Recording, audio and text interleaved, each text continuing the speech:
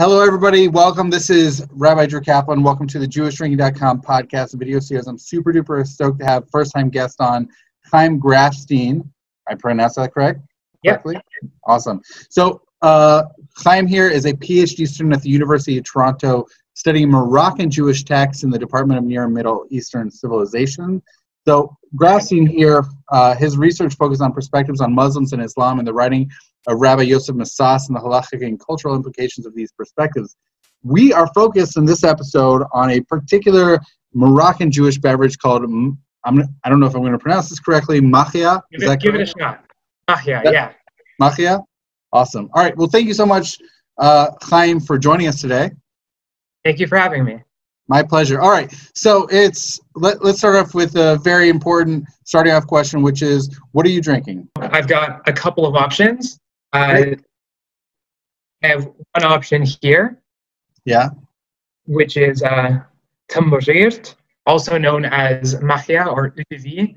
And then I also have something that might be a little bit more familiar to you, is arak. Cool. So, very exciting. Very exciting. Well, I'm very excited because I myself am drinking some arak tonight.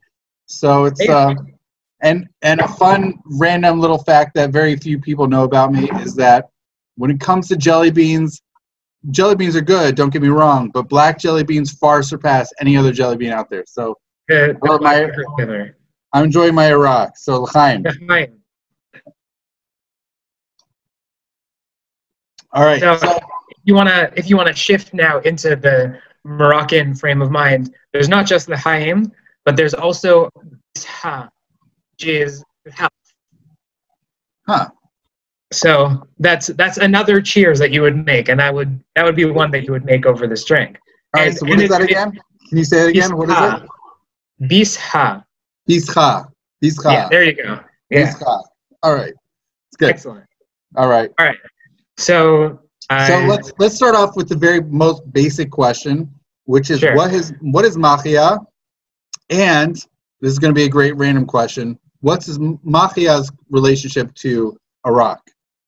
All right. So let's start off with what is Mahia. The name Mahia itself is a composite. It's a Moroccan Jewish dialect and also just general Moroccan dialect Arabic word that's a composite of ma, which is water, very similar to mayim, and hiya, which is life. So mayim hayim, life water, or eau de vie.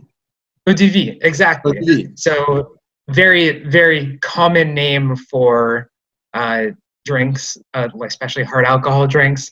And same thing, by the way, with whiskey. I mean, that's where it gets its name from. Originally, it's like a Celtic or Scottish whole phrase meaning waters of life.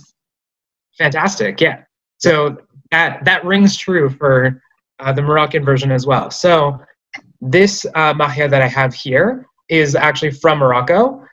So I'm going to start off with a couple of anecdotes just to get the ball rolling. So when I was buying this bottle of Mahia, I was in Morocco and I was in a store, and you can understand that most stores in Morocco are not run by Jews, and in fact they're run by Muslims. And I'm conventionally used to going into a store in Toronto, in Canada, North America, and walking in and going and seeing the different alcohol selections, choosing one to buy. And a common thing is you can ask somebody, have you tried this one? Is it good? So I made the mistake of being in Morocco, asking somebody, have you tried this? Is it good? And he absolutely freaked out. He's like, never in my life. He looked to his supervisor, says, I didn't do it. I haven't tried it. I didn't drink anything. So like there's some good story behind this one itself. And this one is called a tambourirt, which is, if you recognize the shared roots in Hebrew and Arabic, tamar is the root as well. So it is a date-based alcohol. So that's Mahia. It can be made out of dates. It can be made out of other things. I'll get specifically into the interesting case, which is Mahia made out of wine and made out of grapes. And this will come full circle with that story that I just told you. The next one is you asked me about the relationship between arak and mahia. So arak is kind of like a catch-all term for a lot of North African and Middle Eastern like hard alcohols. It has this very similar flavor profile as Mahia, so that's going to categorize it together very easily. But in Israel, if you go to any store that carries like hard alcohols, you'll most likely find arak, but you won't find Mahia, because Mahia kind of gets consumed in Israeli culture, and what we understand as arak in Israel includes also Mahia as well. However, in North America, where the Moroccan communities kind of center a little bit more on themselves and not just absorbing into a broader culture as much, you retain a lot stronger of a Mahia production culture. You get small runs of it, you get larger companies that are also producing it, and it kind of, it has a life of its own in North America and also a little bit still in Morocco. And I presume also in France. I haven't been to France, so I can't comment on the state of Mahia there, but in Israel, Morocco, and Canada and the United States, it takes a different form in each of those places. Cool. So how is Mahia made? What's the history behind it? Mahia is a standard like hard alcohol. Communities like to have hard alcohols. It's great. It's delicious. It serves a purpose. If we're gonna just do the technical history of it first, and then I'll get into a little bit of the some of the complications of the history of Mahia in Morocco, and we'll see some very interesting cultural and historical data that comes out of the conversation on Mahia altogether. So Mahia itself is typically made out of wine or grape alcohol more specifically, or date wine, or it can be also fig wine, and you distill the alcohol out of those products in order to get the alcohol component, then it's infused with anise flavor, and you end up with the final product of Mahia. Fairly straightforward process, nothing too exciting, but it raises a couple of interesting cultural questions for Morocco. So I started off with that little anecdote of how I got this bottle. The rabbis of Morocco also were facing an interesting conundrum themselves, because not everybody does stuff by the book and by the law. So there was a lot of mahia that was being made out of wine that was produced by Muslims in Morocco and Algeria. There is a strong rabbinic history of discussing those products, and there is a tendency to be lenient in that regard. The halachic reasoning behind it I won't get into too deep, but effectively the rabbis, on the basis that Muslims are pretty good monotheists, and Mahia has switched from the state of wine to the state of hard alcohol, so it's not really the same thing as wine. So they were fairly lenient in terms of using mahia that was made out of grapes that were harvested and prepared into wine by Muslims. So that's an interesting point. Yeah. I definitely want to get into that. Can we put that later in the episode? Absolutely. I'm really fascinated by that. So, but mostly, is it mostly made out of the dates and figs, or is it usually at least having a grape component to it? It seems to me that the historical information indicates that it was presumably made out of grapes more often, and only recently has it shifted more to dates and figs. Likely just because of surplus. Having lots of wine means that some wine goes bad. That doesn't mean that the alcohol in the wine is bad. It means that you don't want to drink the wine itself, so you can still distill the alcohol out and end up with a good product in the end. So that seems to be saying it's a good way to save wine that's going to go bad anyways. Yeah, absolutely. Okay. Like I can speak to like more localized experiences of local mahia makers.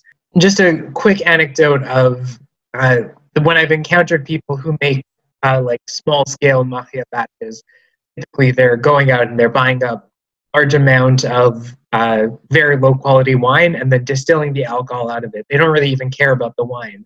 They're just there to get the alcohol, extract it, and then put it together in the final product. So when it comes to that, there's that element. Yeah. So you mentioned some sort of historical perspective as having later on there were different ingredients being added as far as the ratios of the grapes, the figs, and the dates. Roughly when did Mahia come into being? Do you know anything about its history? How did it come into being? 19th, 20th century, maybe 18th or 17th even? It seems to be fairly early. Every text that I've looked at, I specialize in 20th century. I've done a little bit of work on 19th century. So I haven't looked that far back, but every place that I've looked when moving backwards, it seems to show up. So it seems like it's likely a very old tradition. Like many of the traditions that are built around minimizing waste, it's a convenient, easy way to do that. It seems to be most likely an old tradition. I could be wrong. By the way, I really like that contextualization of minimizing waste. You think that really is sort of how it comes into being? Yeah, the same way. And I can speak more to this if we talk about a little bit more of like the way that Mahia gets represented in rabbinic text. It gets categorized together with vinegar. So vinegar, which is made out of wine as well, is a way to minimize waste of wine. You have a good wine and it just ends up going bad, and now you have good vinegar instead. So the same concept will hold true for the Mahia as well. So it appears alongside those kinds of issues. If we look to like the Talmud, for example, we see alcohol and vinegar come together in Masechet Avodah Zarah. These kind of foodstuffs tend to be in general groupings. You mentioned earlier, you're talking about the story of, it's a majority, it's an Arab, it's a Muslim country, Morocco. So the Jews, in making this, they knew they were a minority, and it's not going to be necessarily consumed by the majority Arab Muslim population. So how did that sort of function? And I don't know how far back, even if you want to just focus on the 20th century aspect of how did this drink function culturally? How did Mahia play into things? Sure. So there's a complicated history of the relationship between alcohol consumption in Morocco for Jews and alcohol consumption in Morocco in general. Really? So if we look at another rabbinic source, Yaakov Moshe Toledano, he has a great book called Ner HaMa'arav, which is his attempt at producing a history of the Jews in Morocco. He talks about some of the earliest Jewish communities in Morocco. And we're talking like old enough that Purim was a relatively new holiday.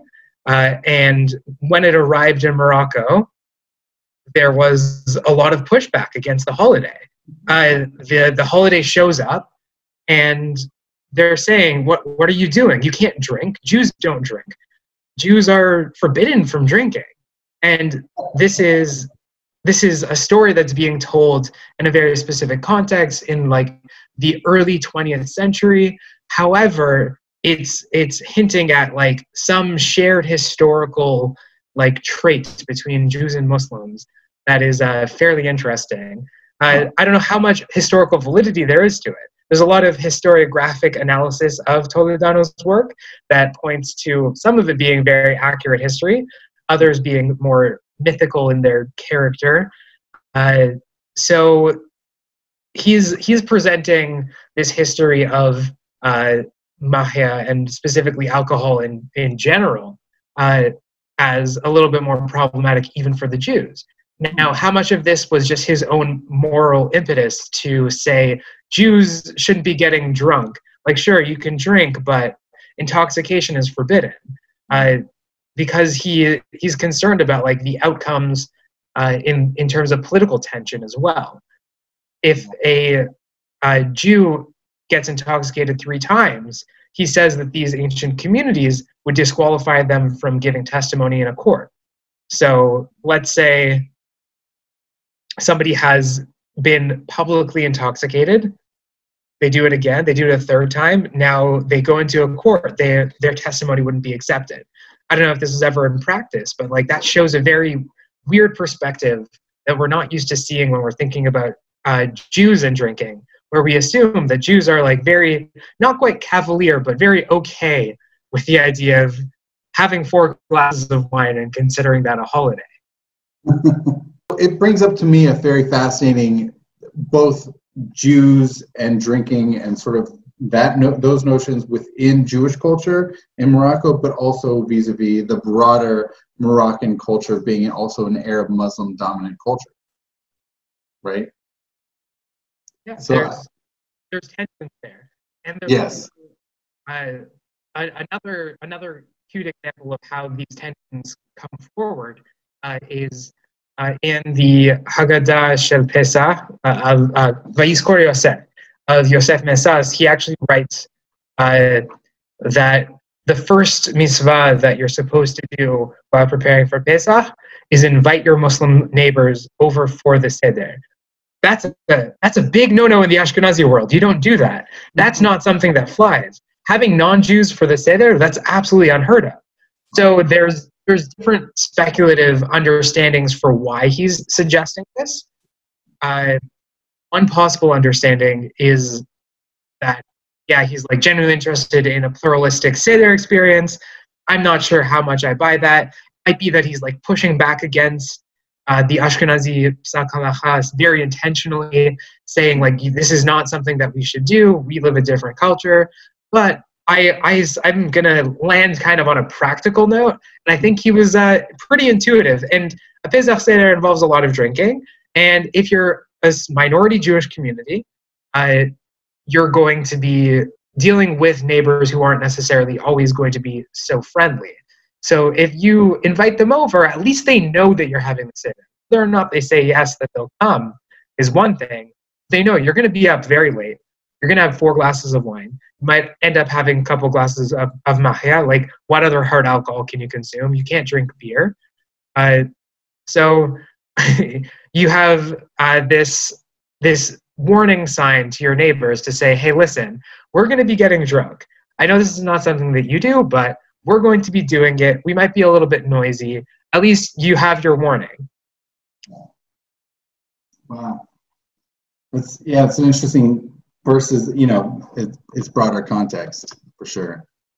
So you really don't know how far back Mahia goes. It just goes back until however far. I couldn't tell you. It's not my area. I deal more with. I can tell you like 20 things about it in the past 100 years. I couldn't tell you anything about it more than 200 years ago. Okay. All right. So how did you find out about Mahia, right? So how did you find out about it? How did you decide to look into its production and where it fit into 20th century Jewish Moroccan culture? So I've got some pretty close connections with it. Growing up, it was my grandfather's favorite drink. My mom is a Moroccan Jew, so that makes me by blood also Moroccan. So I encountered Mahia from a very early age. It was one of my grandfather's favorite drinks. And my family in Morocco has a long history and ties with alcohol production as well, especially wine production in Morocco. When I was doing some of the research for the exploration of the halacha of Mahia, I actually found some historical documents that mentioned my great-grandfather. Oh, and in the same historical document, his competitor, who was my other great-grandfather.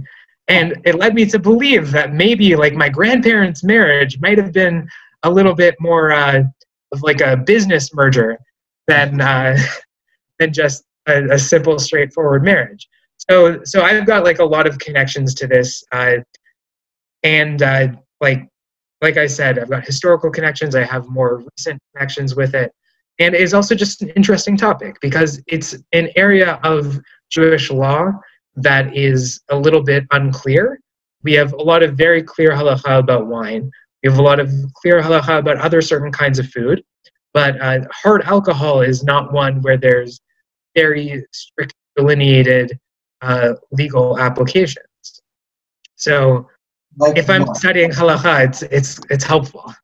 Imagine, I think one question that's going to come up is Machia's fitness for Kiddush and Havdalah, right? Is that one area where it pops up? It doesn't really show up. For Havdalah, I don't think it's a problem. For Kiddush, For the Kiddush 20th Gadol, century, for the 20th century halachic literature, what are the sort of the contested sites where Mahia appears?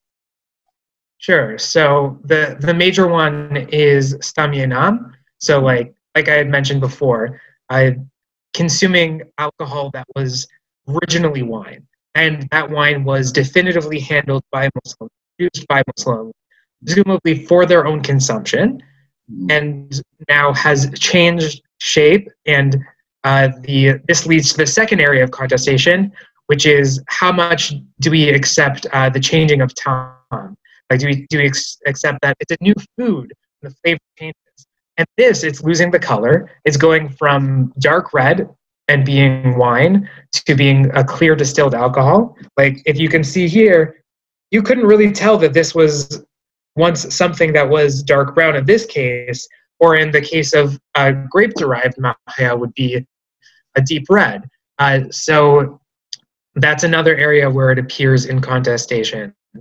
Like I mentioned, question around the obligation to consume alcohol on Purim also becomes a point of contestation as well. With Toledano's history of the Moroccan Jewish community, when Purim showed up on the scene in Morocco, it was a question of whether or not Jews were allowed to get intoxicated.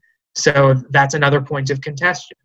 Like if it's simply like consuming wine in the way that we do for the Seder, where there's a shiur, there's a measurement of the wine that you need to consume. And presumably that's buffed with food and other things. But with Purim, there's like an obligation to consume wine without a specific shiur, or the shiur is on the person and not on the wine itself. So that becomes a point of complication for the legal ruling. What are the contours of that discourse? Like, how do people talk about that? Are they concerned about drinking too much? It seems like it's concerned with drinking too much. Yeah. It seems like intoxication is something as bad as a poor characteristic of somebody. So drinking within reason would be something that's okay, but then drinking in excess would be something that's a little bit less ideal. So it's culturally acceptable. It's not culturally acceptable, and it seems to be the implication that this is not something that is due to a Muslim majority culture, but it's a byproduct of Toledano is making a case for this older Jewish culture. And this older Jewish culture precedes the Islamic perspective on it being not something that's so great, and it ends up saying the same thing, but with a little bit more historical precedent. Wow. Wow. And so I'm going to go backwards to what you were talking about, the grape-based mafia. Mm-hmm. So there were some poskim, some Moroccan poskim who said that it was okay because it had been transformed from basically a wine to this new creation that was a distilled version of it. Yeah. So there's poskim. And when we move into these post-game, we have to kind of take a shift away from Moroccan and start talking about like the Maghreb, like North Africa, specifically Northwest Africa. So we're talking about Algeria, Tunisia, Libya, to an extent, and Morocco. So we're talking about a large number of Algerian post-game, so in a broader sense, Maghrebi post-game, who are saying that Mahia is fine. This gets cited by Yosef Messat. They have Mahia also in like Jerba and Tunis in the Jewish there. I don't know as much from east of Algeria. But in Algeria, we get specific poskim who talk about it and speak about it by name. And they suggest that this mahia that's made out of wine made by Muslims is totally fine. There's no issues with it, and drinking it is not a problem. This perspective gets consolidated by Yosef Messas, and he also adds on his own take on it, which kind of gets a little bit controversial, where he says that that Muslims have a better unity of God than Jews themselves. So if we're worried about like Stam Yenam and Yayin Nesa, we shouldn't definitely not be worrying about wine that was handled by Muslims, because that is so far out of the possibility to him. He's just like, the Muslims are better at believing in God than we are. they have a better sense of the unity of God. So how can we possibly assume that they are going to be using this for idolatrous purposes? That's pretty interesting. That's a fascinating perspective on Yain Nesef, or even Stam Yenam. Yeah. Wow. And when you combine that with the fact that it has changed states, gone from a certain color and taste to a different color and taste, it compounds into a pretty strong case for Mahia being fine from any source. Yeah, because it's no longer wine like it was that's necessarily even fit for libating. It's been literally transformed, literally, not only in taste, in the color, but like literally everything about it, pretty much. Yeah, absolutely.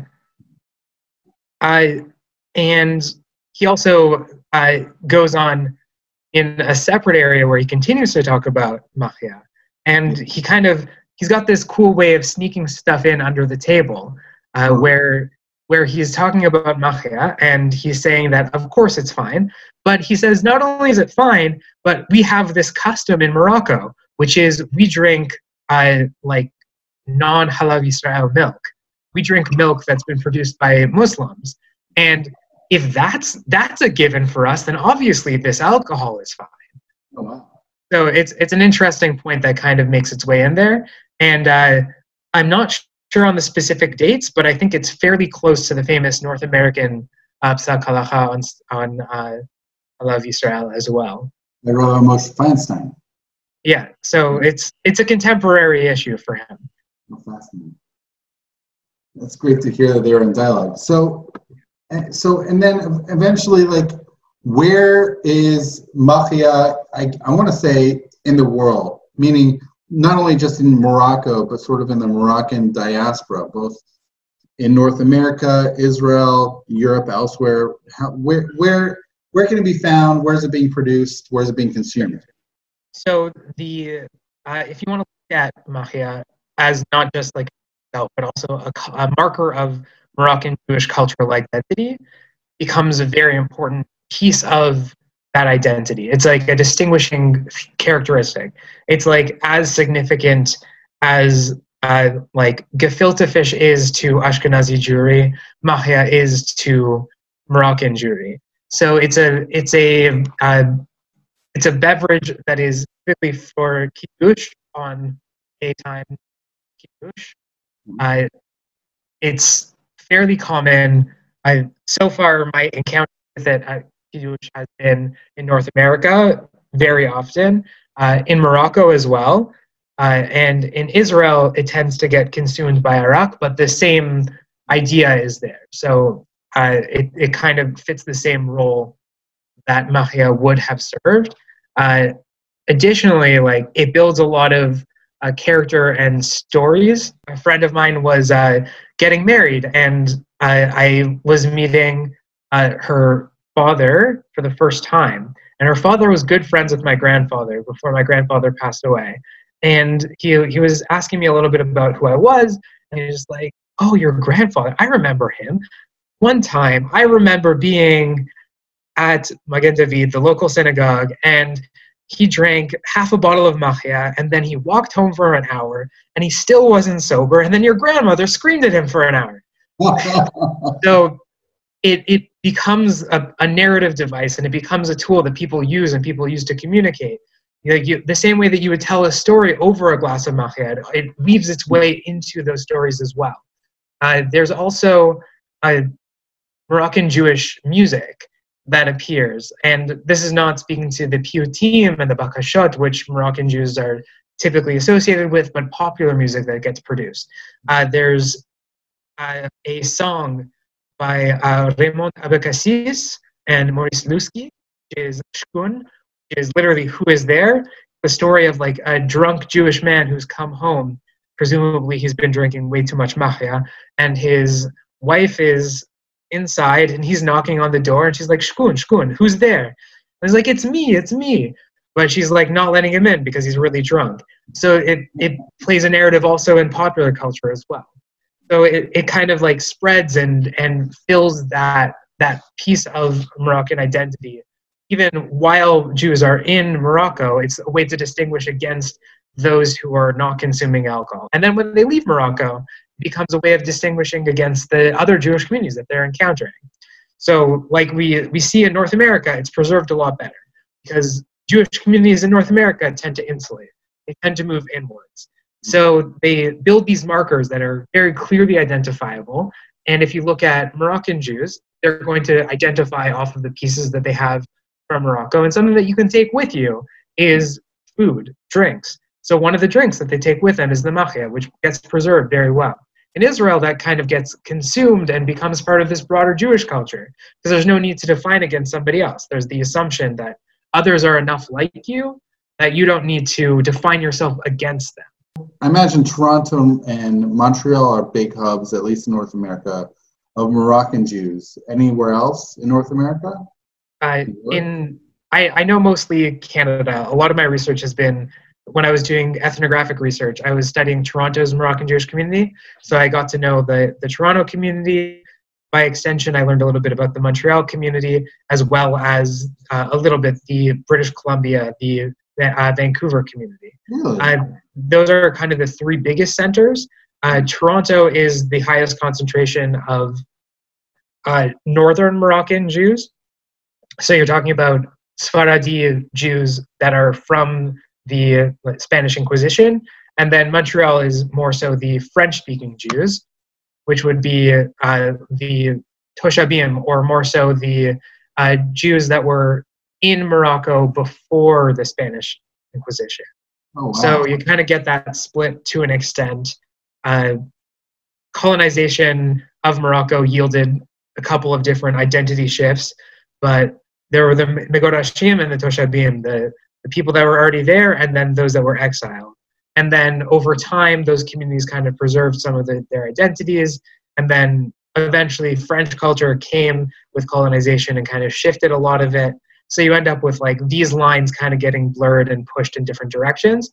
My family's origins in Toronto are French Moroccan, which is the minority Moroccan Jewish community in Toronto. And because of that, it means that it's a very small insular community within a broader Moroccan Jewish community. The French Moroccan synagogue is smaller than the Spanish Moroccan synagogue a couple blocks away, for example. Like the amount of people there is much smaller. And that leads to a more insular community and more of a preservation of certain like elements. So Mahia plays a much stronger role when I speak to people from that synagogue than when I speak to people from the Spanish synagogue. The Spanish synagogue, I kind of got big enough and it reached this critical mass where it didn't need to insulate as much as the French Moroccan community. So they end up with a little bit of a different set of cultural markers and probably a few less cultural markers as well. I had no idea before this recording about the differences between the northern and the southern Moroccan Jewish communities, and certainly not within their own diasporas, which is so fascinating. And of course, it's Jewish drinking, how Mahia plays a role in their own sort of cultural preservation within their own diasporas. The Spanish Moroccan synagogue in Toronto recently banned alcohol on their premises. They have a little bit of wine for Kiddush, and that is it. they've actually adopted Toledano's old position where this isn't a thing that should be done. Thank you so much, Chaim. This was fantastic. This was great. This is insightful. I literally learned so much about Mahia in this session, and I thank you so much for your time and your insights. So thank you so much. Thank you so much for having me. This is a real pleasure. Absolutely. Thank you so much.